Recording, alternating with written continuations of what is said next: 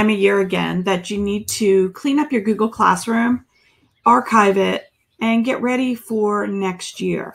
So the first thing I'm going to do is I'm going to go up here to this classroom that I want to archive. But first, what I want to do is I want to use this classroom next year. So if I want to use the classroom next year and the assignments in there, if I make a copy, I'll go up here to the three dots or the snowman, click on that, and click on copy.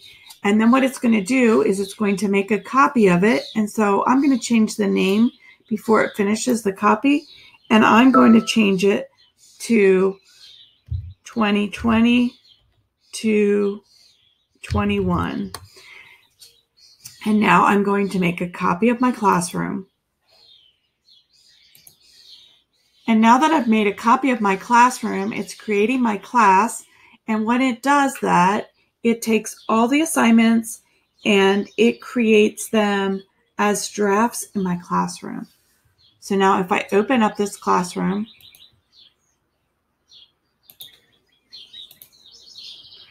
now you're going to see if I go to the classwork tab that the lessons that I had in here previously are still here, but now they are drafts in draft form. So I'm going to go back to my tiles again, and I'm going to go to the class that I had this year. And now I'm going to actually open up that class. So what I want to do is I want to go to the grades tab, and I want to check by each assignment to make sure that I returned the documents to the students in my class. Because once they are turned into me, I become the owner of them. And I want to make sure that my students have the ownership of their documents. So I'm going to go up to the three dots on the assignment, and I'm going to click on Return All. And I have a few that were not returned, so I'm going to click on Return. And so I'm just going to check my assignments to make sure that I return the assignments to the students.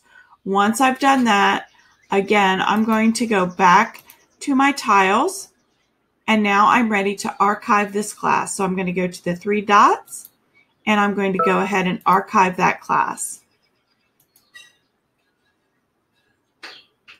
And that's it. In less than a minute, you're done.